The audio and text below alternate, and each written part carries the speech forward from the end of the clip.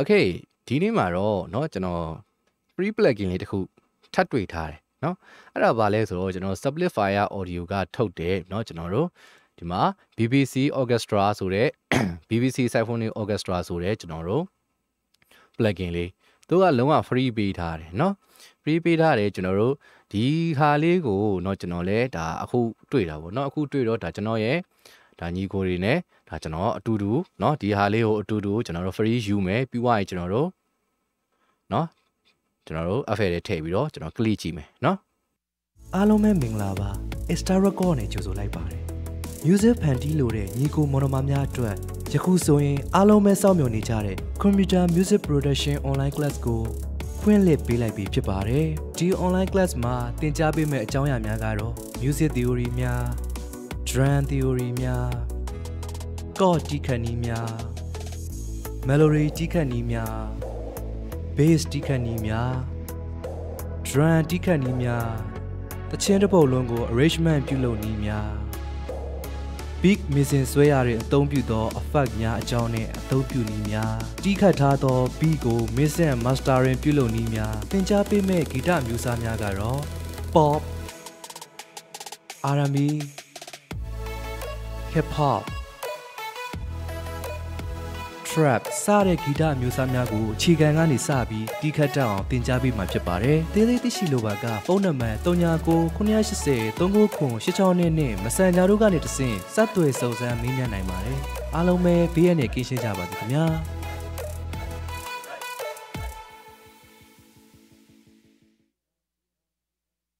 နော်ဒီမှာဆိုလို့ရှိရင်ဒါကျွန်တော်တို့ဒါ comment မှာပေးထားတဲ့ link ကနေဝင်လိုက်မယ်ဆိုလို့ရှိရင်ဒါသူတို့ရဲ့နော်ဒါကျွန်တော် Splitfire audio ဒါသူရဲ့ web နော်ဒါကျွန်တော်တို့ဒါကျွန်တော်ယူမဲ့ software website link တွေကိုတခါတည်းတန်းရောက်သွားတယ်နော်တန်းရောက်သွားတယ်ဆိုလို့ရှိရင်ကျွန်တော်ဒီမှာကျွန်တော်တို့ရဲ့ဒါကျွန်တော်တို့ယူမဲ့ဟာပေါ့နော် now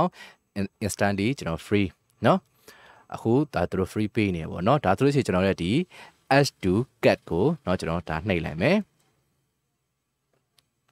နှိပ်လိုက်တဲ့ခါကျလို့ရှိရင်သူကဒီမှာ in your cache ဆိုပြီးတော့ဒါကျွန်တော်တို့ရဲ့ဒါ cache ထဲကိုရောက်သွားပြီပေါ့နော်အဲ့တော့ကျွန်တော်တို့ရဲ့ in your cache ကိုတစ်ချက်ထပ်နှိပ်မယ်โอเคเนาะဒီမှာဆိုလို့ရှိရင်ဒီမှာကျွန်တော်တို့သူက free ပေးတာဖြစ်တဲ့အတွက်เนาะ$0.00ဆိုပြီးပြနေတယ်ပေါ့เนาะပြောချင်တာတော့တပြားမှပေးကြမလို့ပေါ့เนาะအဲ့တော့ကျွန်တော်တို့ကဒီမှာ your shopping cache เนาะကျွန်တော်ဒီမှာက continue shopping or check out เนาะနှစ်ခုပါတယ်ကျွန်တော်တို့ကဘာမှဆက်ပြီးတော့ဟိုမဝယ်ဘူးဖြစ်တဲ့အတွက်ကျွန်တော်တို့ရဲ့ဒါเนาะဒီထဲရောက်ပြီဆိုကျွန်တော်တို့ဒါ check out နှိပ်လိုက်เนาะကျွန်တော်တို့ check out နှိပ်လိုက်တဲ့အခါမှာကြာလို့ရှိရင်သူကကျွန်တော်တို့ log in or sign up เนาะဘာဖြစ်လို့လဲဆိုတော့ကျွန်တော်တို့ကအဓိကကတော့ဗျာ Gmail ပေါ့เนาะဘာလို့ဆိုတော့ကျွန်တော်တို့ကဒီသူတို့ရဲ့ဒီ software ရောင်းတဲ့ website တွေရဲ့သဘောတရားကသူကကျွန်တော်တို့ရဲ့ဒီ download link software download link တွေကို Gmail ထဲမှာသွားပြီးတော့သူကပို့ပေးတာပေါ့เนาะအဲ့တော့ကျွန်တော်တို့ကဒီမှာကျွန်တော်တို့ကကိုအကောင့်ရှိထားရင် login ဝင်ပေးရမယ်အကောင့်မရှိထားရင်ကျွန်တော် sign up ဝင်ပေးရမယ်ပေါ့เนาะဒါကျွန်တော်တို့ကတော့အမှန်တကယ်တော့ကျွန်တော်မှာအကောင့်ရှိပြီးသားပေါ့เนาะဒါပေမဲ့ကျွန်တော်ဒါကျွန်တော်ရဲ့ဒါအခုဒါကျွန်တော်ရဲ့ဒါဟိုညီကိုတွေကိုဒါကျွန်တော်ဒါဟိုအသစ်လုပ်ပြခြင်းတဲ့အတွက်ကျွန်တော် create account လုပ်လိုက်မယ်เนาะအဲ့တော့ create account လုပ်လိုက်မယ်ကျွန်တော်ဒီမှာ email เนาะပြီးွားရင်ဒီအပေါ်က email ကိုပဲဒီမှာထည့်ရမယ်ပြီးွားရင်ကျွန်တော် first name last name password confirm password เนาะဒါတွေကကျွန်တော်လွယ်ပါတယ်เนาะအဲ့တော့ကျွန်တော်ဒီမှာဒါ email ကတော့ကျွန်တော် email အမှန်ထည့်ရမယ်ပေါ့เนาะဘာလို့ဆိုတော့ကျွန်တော်ရဲ့ဒီ software download link ကိုသူက email ထဲပို့ပြီးမှာဆိုတော့ဒါကျွန်တော်ကို Gmail ကိုထည့်ပေါ့เนาะကျွန်တော်ကတော့ဒါ 𝐾𝐥𝐿 music ဒါကျွန်တော်ရဲ့ Gmail เนาะဒါ copy ကူးမယ်ပြီးတော့ကျွန်တော်တို့ဒီမှာ confirm email เนาะဒါသူအပေါ်အဟာကိုပြန်ထည့်ခိုင်းတာဒါထည့်လိုက်เนาะပြောလို့ရှိရင်ကျွန်တော် first name နဲ့ last name နဲ့เนาะဒါကျွန်တော်တို့ကတော့ကိုနာမည်ကိုအတူကောက်ပဲထည့်လိုက်ပေါ့เนาะကျွန်တော်ကိုနာမည်အရင်နေကိုနာမည်အပြည့်စုံနေထည့်စရာမလိုဘူးပေါ့เนาะဒါတို့လည်းမသိဘူးအဓိကဒီ email မှန်ရပြီเนาะပြောရရင် password ကတော့ကိုမှတ်မိတဲ့ဟာမျိုးကိုထည့်ပေါ့เนาะတကယ်လို့ကိုကဒီ software နဲ့ကျွန်တော်တို့ပတ်သက်ပြီးတစ်ခုပြန်ဝင်ရမယ်ဆိုလို့ရှိရင်ဒါ Gmail ရဲ့ password တွေကလိုအပ်တယ်ပေါ့เนาะpassword ကိုကျွန်တော်တို့ကအပေါ်မှာတစ်ခါရိုက်မယ်အောက်မှာတစ်ခါရိုက်မယ်เนาะပြောရရင်ကျွန်တော်တို့ဒီကောင်လေးကိုအမှန်ချစ်ခဲ့လိုက်เนาะပြောရရင်ကျွန်တော် create account ကိုနှိပ်လိုက်เนาะ နော်ဒီမှာဒါဆိုလို့ရှိရင်ဒါဆန္ဒတော့ကျွန်တော်တို့ဒါ create account လုပ်ပြီးသွားပြီကျွန်တော်နှိပ်လိုက်ပြီ create account နှိပ်လိုက်ပြီဆိုလို့ရှိရင်ဒီကျွန်တော်တို့ရဲ့ဆန္ဒတော့ကျွန်တော်တို့ရဲ့ဒီ load လက်စာ cache ထဲကိုပေါ့နော် check out လုပ်နေတဲ့ဟာကိုပြန်ရောက်သွားမယ်ပေါ့နော်ဘာကျွန်တော်တို့နော် ready to process your order is free so no payment is required နော်ဘာ payment မှမလိုဘူးအဲကျွန်တော်တို့ရဲ့ confirm order ကိုနှိပ်လိုက်နော်Okay ကျွန်တော် confirm order နှိပ်ပြီးသွားပြီဆိုလို့ရှိရင်เนาะဒီမှာသူကဒါ order complete ဖြစ်သွားပြီเนาะဒီမှာသူကဘာရေးထားလဲဆိုလို့ရှိရင်ကျွန်တော်တို့ရဲ့ဟိုเนาะဒီအခုဒီ order ဒီ confirmation email ကိုเนาะဒါကျွန်တော်တို့ဆန္ဒတော့ဖြည့်ခဲ့တဲ့ဒီ account ပေါ့เนาะဆန္ဒကျွန်တော် account ဖွင့်တဲ့အခါမှာဖြည့်ခဲ့တဲ့ email တွေကိုရောက်เนาะနောက်9မိနစ်အတွင်းရောက်လာလိမ့်မယ်တဲ့เนาะတကယ်လို့ကိုယ့်ရဲ့ email inbox ထဲမှာရောက်မလာဘူးဆိုလို့ရှိရင်เนาะ spam folder ထဲမှာရှာကြည့်ပါတဲ့เนาะသူကလိုမဲမဲပေါ့เนาะဒါဟိုစားဖြစ်ထားတာအဲ့တော့ဒါကျွန်တော်ရဲ့ email တွေကိုကျွန်တော်ဝင်စစ်ကြည့်မယ်เนาะဒါဆိုလို့ရှိရင်ကျွန်တော်တို့ရဲ့ဆန္ဒတော့ကเนาะကျွန်တော်တို့ရဲ့ဒီကျွန်တော်တို့ဆန္ဒဖြည့်ထားတဲ့ email တွေကိုဒါကျွန်တော်သူ့ရဲ့เนาะအခုကျွန်တော်တို့ဒီ Splitfire audio ကနေပြီးတော့ mail တစ်စောင်ပို့လိုက်တယ်။ဘာပို့လိုက်လဲဆိုတော့ကျွန်တော်တို့ရဲ့ software ကို download ရပြီဆိုပြီးတော့ဒါပို့လိုက်တယ်เนาะအဲ့တော့သူကဒီမှာ install the Splitfire audio app နော်ပြီးသွားရင် download and install the your software နော်ဒါဆိုလို့ရှိရင်သူကဒီမှာ please visit the page to download install and later version Splitfire audio app ဆိုလို့ရှိရင်သူကဒီ page ကိုသူက visit လုပ်ပါဆိုတော့ကျွန်တော်တို့နော် please visit this page ဆိုတဲ့နေရာမှာသူက link ထည့်ပေးထားတယ်နော်အဲ့ဒါလေးတစ်ချက်နှိပ်လိုက်ဒါဆိုလို့ရှိရင်ကျွန်တော်တို့ကသူတို့ရဲ့ software ကိုကျွန်တော်တို့ကဒါ download လုပ်ကြတော့မယ်ပေါ့နော်သူဒီမှာနော် available for Mac and Windows နော် Mac သမားတွေကဒီ Mac ကိုကျွန်တော် Windows သမားကကျွန်တော် download for Windows ကိုနှိပ်လိုက်မယ်နော်Okay ဒီမှာဆိုလို့ရှိရင်ကျွန်တော်တို့ရဲ့ Splitfire audio win နော်ကျွန်တော်တို့ဒီမှာဟောနော်ဒီမှာရသွားပြီပေါ့နော်အဲ့တော့ကျွန်တော်ဒါကိုကျွန်တော်တခါတည်း install လုပ်လိုက်မယ် Yes install နော်ဘာမှမခက်ဘူးနော် Okay ဒါဆိုလို့ရှိရင်ကျွန်တော်တို့ရဲ့ဆွမ်းနာတော့ကဒီ install လုပ်ထားတဲ့ဟာကိုကျွန်တော်တို့ launch လုပ်လိုက်မယ်နော် launch ဒါဆိုလို့ရှိရင်သူ့ရဲ့ဒါ Splitfire audio ဒါဟိုးစားတွေကိုရောက်သွားပြီပေါ့နော် Okay ဒါဆိုလို့ရှိရင်ကျွန်တော်တို့သူ software လုပ်ပြီးသွားပြီဆိုလို့ရှိရင်ဒီမှာကျွန်တော်တို့ရဲ့ဥစ္စာရောက်ပြီเนาะဒီမှာ my product เนาะ my product ထဲမှာကျွန်တော်တို့ရဲ့ဒီ discover เนาะဒီကောင်လေးเนาะဒါမဂါဘိုက်200ကျော်ပေါ့เนาะ300နီးပါးကျွန်တော်ဒီမှာ install ဆိုတာလေးပါတယ်เนาะကျွန်တော်ဒါလေးကိုတစ်ချက်ထပ်နှိပ်လိုက်မယ်เนาะပြီးသွားရင်ကျွန်တော်ဒီမှာသူကမဂါဘိုက်တွေပြထားရပေါ့เนาะဒါကျွန်တော်တို့ download နှိပ်လိုက်မယ်เนาะဒီ download နှိပ်လိုက်မယ်ဒါဆိုလို့ရှိရင်ကျွန်တော်တို့ရဲ့ဒီအခုเนาะကျွန်တော်တို့ free ပေးတဲ့ဒါ software ကိုဒါကျွန်တော်တို့ဒါဟိုစားလုပ်နေပေါ့เนาะသူအထဲထဲပါဗျာလိုအပ်တဲ့ဟာတွေပေါ့เนาะအဲ့ဒါတွေကိုသူ install and download တွေ install တွေသူ့ဘာသူလုပ်နေနိုင်မယ်เนาะနည်းနည်းလေးတော့အချိန်တော့ဒါခဏတော့စောင့်ပေးရမယ် Okay ဒါဆိုလို့ရှိရင်ကျွန်တော်တို့ဒါသူ download ဆွဲတာပြီးကန်ပြီပေါ့เนาะသူ installing လုပ်နေပြီเนาะဒါသူ့အနေနဲ့သူ download ဆွဲပြီးတော့အကုန်လုံး install လုပ်သွားတာဗျာเนาะအဲ့တော့ကျွန်တော်တို့ကဘာမှလုပ်စရာမလိုဘူးဒါကျွန်တော်တို့ဒါ internet ဖွင့်ထားပြီးတော့ထိုင်ကြည့်နေရုံပဲပေါ့เนาะ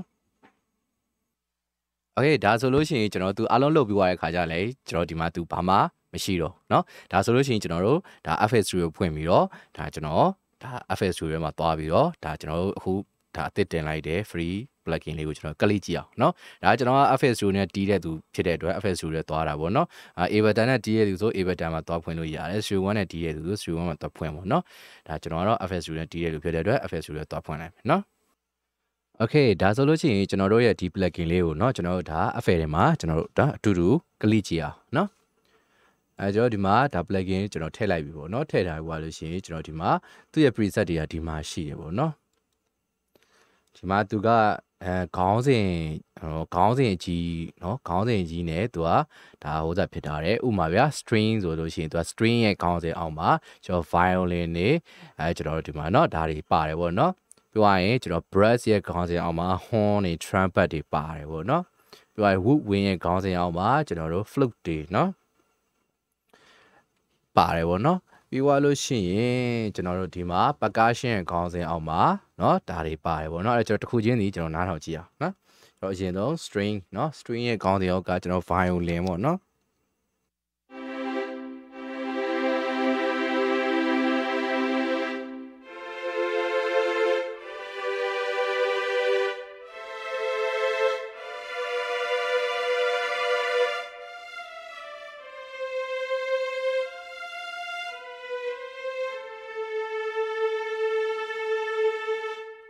တော့ orchestra ဘောဒါ orchestra ဆိုတဲ့အတိုင်းပဲကျွန်တော် orchestra တွေကအတန်နေပေါ့နော်ပြောရရင်ကျွန်တော်ဒီမှာအတန်လေးဒီမှာထပ်ပြောင်းလို့ရသေးတယ်ဒီဇိုင်းပြောင်းလိုက်တာပေါ့နော်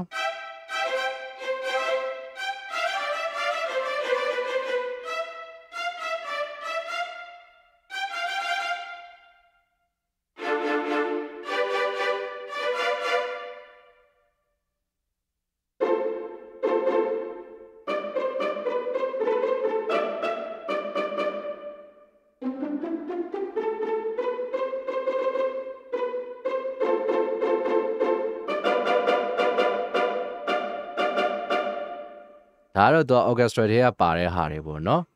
ကျွန်တော်နောက်တစ်ခုဒီရဲ့ကျွန်တော်ဒီအပေါ်ကဒီမြားလေးနေကျွန်တော်အတန်ပြောင်းလို့ရတယ်เนาะဒါနောက်ထပ် violin တစ်မျိုးတဲ့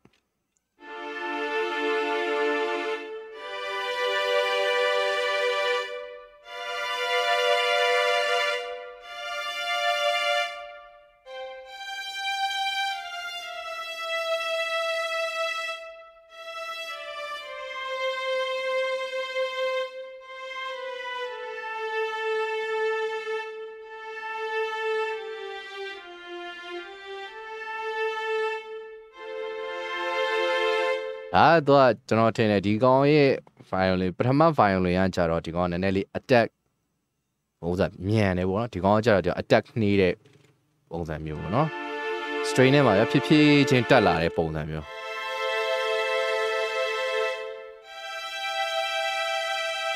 ဆိုမိုက်တယ်เนาะ quality ကောင်းတယ်ကျွန်တော် contact ထဲက string အတန်နေနဲ့တော့ဒါဟိုအဲ့လောက်နီးနီးကိုကောင်းတယ်ပေါ့နော်ကျွန်တော်နောက်တစ်ခု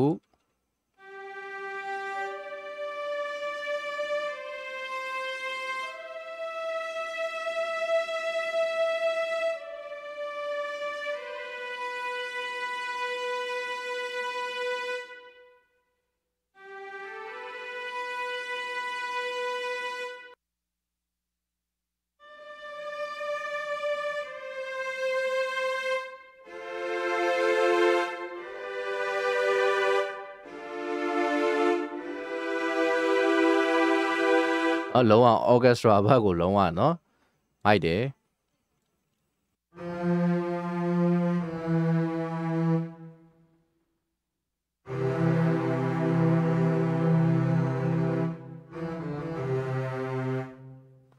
ကျွန်တော်နောက်ထပ်ခေါင်းစဉ်တစ်ခုရောက်သွားပြီ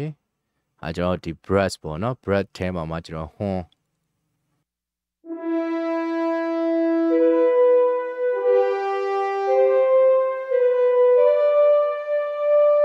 တော်တော်မိုက်တယ်ဗျာ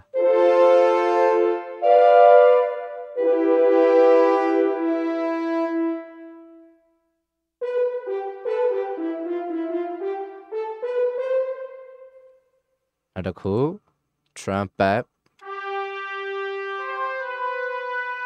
မိုက်တယ်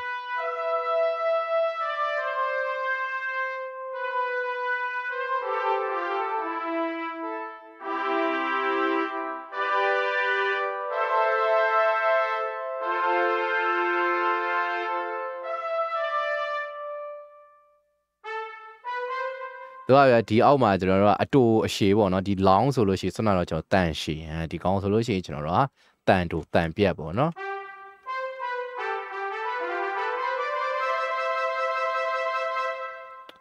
Okay ကျွန်တော်နောက်တစ်ခု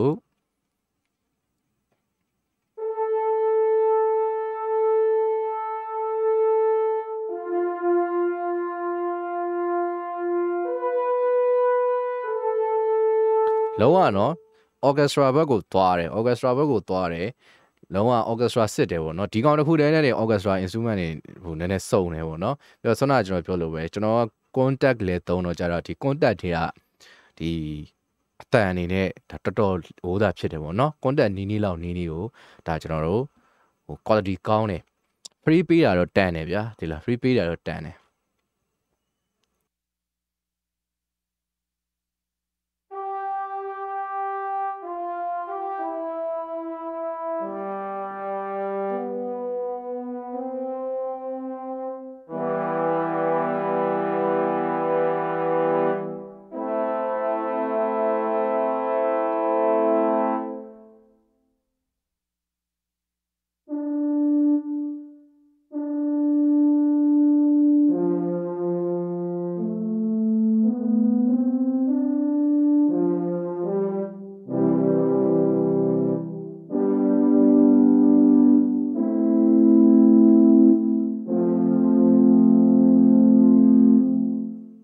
နောက်တစ်ခုကျွန်တော်ဝူဝင်ခေါင်းစဉ်အောက်ကိုရောက်သွားပြီပေါ့နော် flute တဲ့ဝါမိုက်တယ်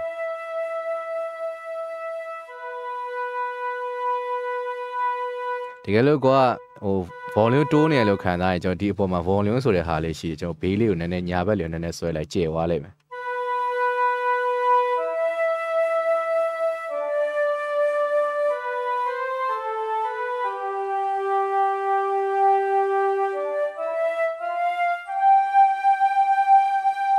တော်မိုက်တယ်တော်မိုက်တယ်နောက်တစ်ခု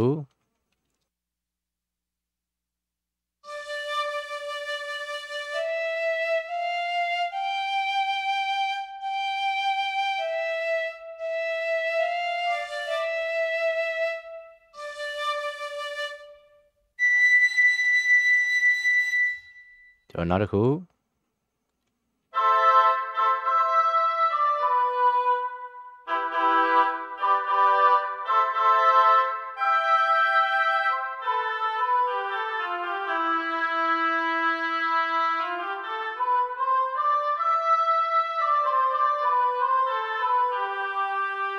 တော့လုံးဝ orchestra နဲ့ပတ်သက်တဲ့ဟာတွေပဲ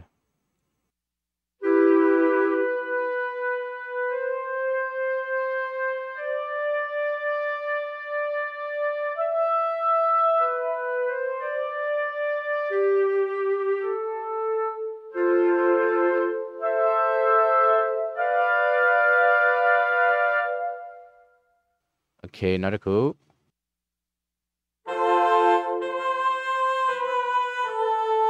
တော့ဝူဝင်းဆိုတဲ့အတိုင်းပဲပေါ့နော်ကျွန်တော်လေမုတ်ဒူရိယာအတန်နေကြီးပဲ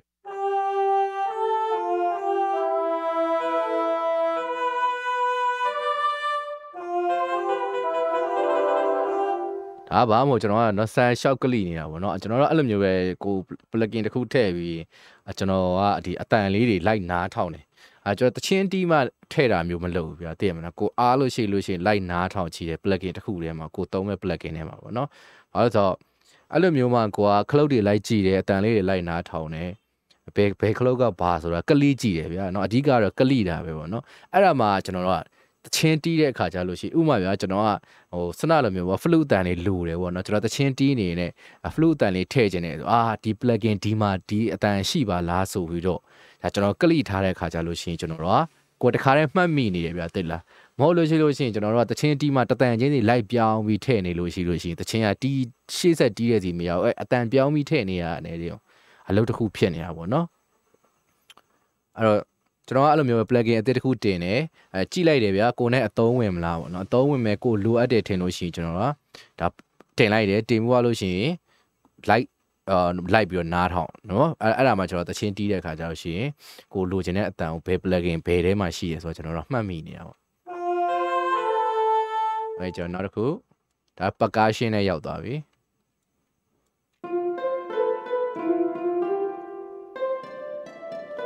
ဒါ hash plat တဲ့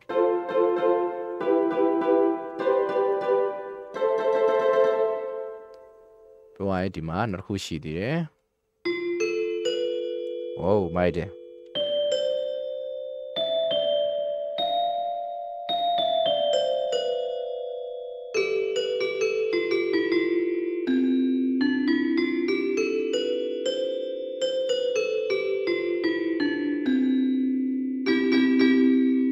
My dear.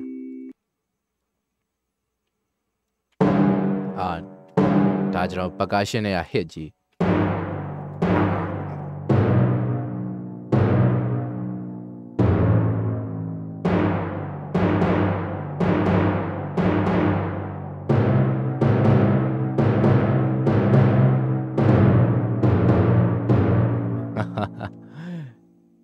နောက်တစ်ခုရှိတယ်ဒီပါဒါ percussion နဲ့ကကျွန်တော် instrument အတန်နေ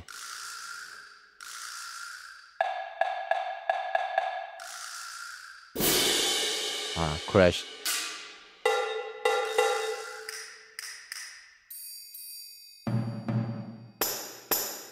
ကျွန်တော် tambourine အတန်နေတော့ပါသေး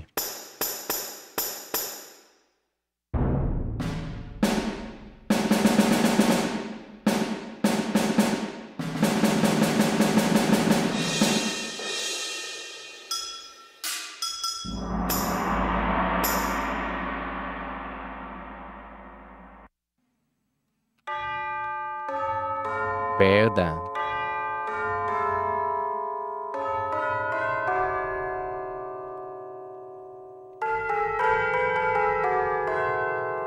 ကျွန်တော်ဒီမှာရှိသေးတယ်ဟုတ်မိုက်တယ်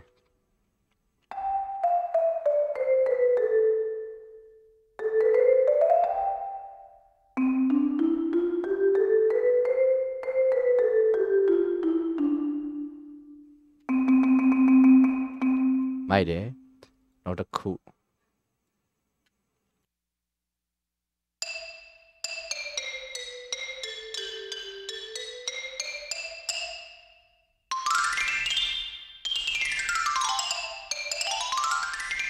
ကျွန်တော်ဘာနဲ့တူတယ်ဆိုလို့ရှိရင်လေကြောင်နဲ့ကြွက်ကားတွေကအတန်နဲ့တော့သွားတူသေးတယ် Okay နောက်တစ်ခု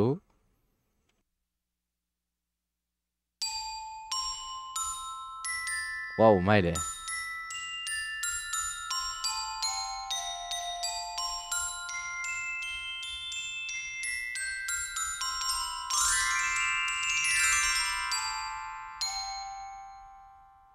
တော်စုံတာပဲဒါဆိုရင်ကျွန်တော်တို့เนาะဒါသူးစာเนาะဒါကျွန်တော်အကုန်ဒါစမ်းကြည့်ပြီးသွားပြီเนาะဒီခလုတ်တွေကဘာခလုတ်တွေလဲဘာညာတော့ဒါကျွန်တော်တို့ကိုယ့်ဘက်ကိုဒါထပ်ပြီးတော့ဟိုစမ်းကြည့်ရအောင်เนาะဒီအခုကတော့ကျွန်တော်ကအတန်ပဲကျွန်တော်စမ်းကြည့်တာပေါ့เนาะဒါလေးကိုဒါကျွန်တော်တို့เนาะဒါသူတို့ Splitfire audio ကနေပြီးတော့เนาะfree ပေးထားတယ်ဒါကျွန်တော်ရှေ့မှာယူပြခဲ့တယ်လို့မျိုးပဲတဆင်ချင်းစီပေါ့เนาะကျွန်တော် Gmail တွေဘာတွေပေါ့เนาะGmail အမှန်ထည့်ပြီးတော့เนาะကျန်တာတွေကကိုထည့်ချင်တာကိုနာမည်တွေဘာတွေကကိုဘက်ကိုရှောက်ထည့်လို့ရတယ်เนาะအဲ့လိုမျိုးကျွန်တော်ရှေ့မှာလုပ်ပြခဲ့တဲ့မျိုးတဆင်ချင်းစီဒါယူလိုက်လို့ရှိရင်เนาะဒီ plugin လေးကို free ရမယ်ပေါ့เนาะဒါသူတို့ရဲ့ plugin ထုတ်တဲ့ company က free ပေးထားပါเนาะအဲ့တော့ကျွန်တော်ဒီလိုမျိုးပေါ့เนาะဒီအသုံးဝင်မဲ့ဒါ free plugin လေးတွေကျွန်တော်ဒါရှာတွေ့ရင်ရှာတွေ့တယ်လို့ပေါ့เนาะအလင်းသိရင်သိတယ်လို့ပေါ့ဒါတွေကလည်းကျွန်တော်တို့ကရှာဖွေလေတွေ့ရှိလေဆိုတဲ့စရင်းထဲမှာပါတယ်ပေါ့เนาะအဲ့တော့ဒီလိုမျိုးပဲကျွန်တော်တို့ရှာတွေ့လို့ရှိရင်ဒါအသုံးဝင်မဲ့ထင်လို့ရှိရင်ဒါကျွန်တော်ဒါလေးတွေဒါဟိုဒီလိုမျိုးဗီဒီယိုလေးဒါလုတ်ပေးမယ်ပေါ့เนาะကျွန်တော်ယူမယ်ပြီးကလိမယ်เนาะကျွန်တော်ရဲ့ဒီ page မှာဒါကျွန်တော်ရဲ့ YouTube channel မှာဒါ